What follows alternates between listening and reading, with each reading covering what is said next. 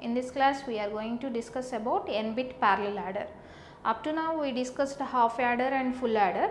Now we are going to discuss about n-bit parallel adder. Why we need this n-bit parallel adder means every time we are not going to integrate this full adders for single bit. So if there is any device is available for adding multi-bit numbers means that is n-bit parallel adder. So this n-bit parallel adder is nothing but cascade of full adders, that means already integrated cascade of full adders. So we can take this readily and we can use it for addition of multiple bits. So see here, for example I take in 4-bit full adder. So that means we require 4 full adders. How many bits are there? That many full adders we need to cascade in this. For example, if you want n-bit parallel adder, so you need to cascade all n full adders in the same way. So here you are having 4-bit full adder. For example, we are considering 4-bit full adder which is having 4 full adders. If you take in 4 full adders, definitely it will require, each full adder will require carry input and 2 inputs and 2 outputs. See here, first full adder it is having carry input and 2 inputs, and here some output and carry output. So for example, I am taking a problem here. So to add two 4-bit numbers, that is A is equal to 0 1 0 1 and B is equal to 1 0 1 0.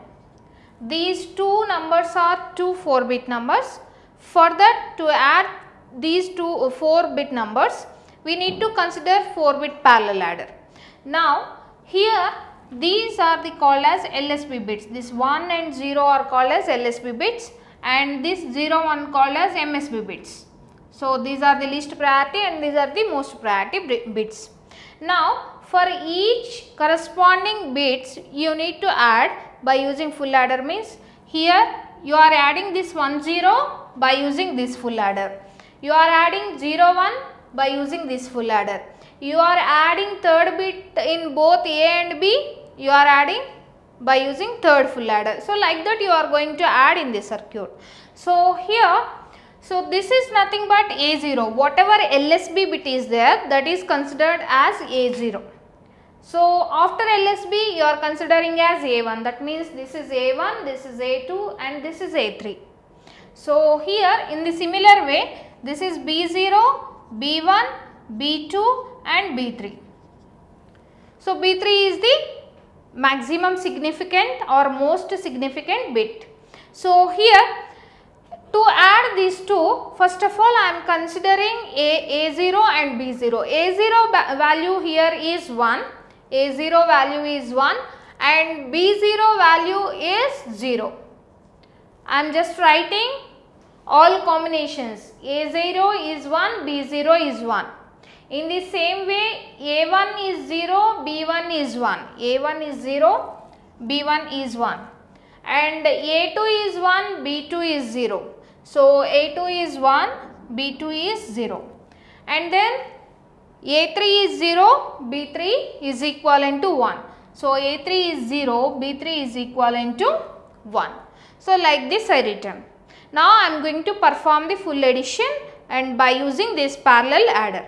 So here initially if you are having any carry, initially you won't have any carry, because after adding some bits we are getting carry. Initially itself we are not having any carry. So here you are having 0 initially. If in any problem they said the initial carry you must consider as 1, then you can consider as 1, but in standard initially we are not having any carry for this parallel adder. So that's why I am considering as 0. So now for a full adder with 3 inputs, that is A, B, C, our 3 inputs are 1 0 0. So now you need to consider XOR of these 3 bits to get sum and AB plus BC plus CA process to consider to get carry. So now as you know that if you XORed 1 0 0, what is the result means, as XOR gate is a odd one detector, definitely your sum is equivalent to 1. That means XR of 100 is equivalent to 1 here.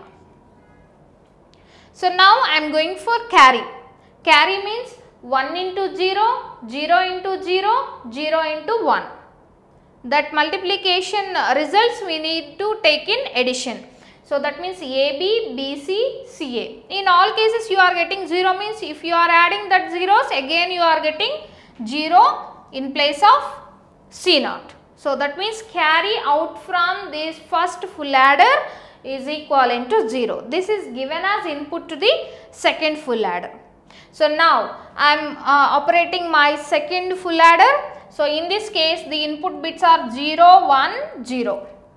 To get sum, you need to take XR of input bits. XR of 0, 1, 0. Again 1, 1 is there. That means odd number of 1 is there. Definitely XR of 0, 1, 0 will become 1 only. Now you need to see for carry 1. Carry 1 means you need to multiply AB and then BC and then CA and you need to add. In any case you are getting 1 means in no case you are getting 1. There is no case to get 1. So here 0 into 1 0, 1 into 0 0, 0 into 0 0. By adding all zeros you are getting this carry is also as 0. So now see here you are coming to third full adder. For this third full adder your inputs are 1 0 and 0. That means carry from second full adder is given as input to the third full adder. So in 1 0 0 for sum if you take in XR operation, here also single 1 is there, as XR gate is a odd one detector. Definitely by XRing 0 0 1 you are getting S2 is also 1. Now to get carry you are multiplying again. That means 1 into 0, 0 into 0, 0 into 1. In any case you are getting 1 means no, you are getting 0 only. That means by adding all that 3 zeros, 1 into 0, 0, 0 into 0, 0, 0 into 1, 0. So by adding all those zeros, that means AB plus BC plus CA functionality, your carry here also equivalent to 0. Now we are at last full adder. So that means fourth full adder in this 4-bit addition. So now for this fourth full adder the input bits are 0, 1, 0.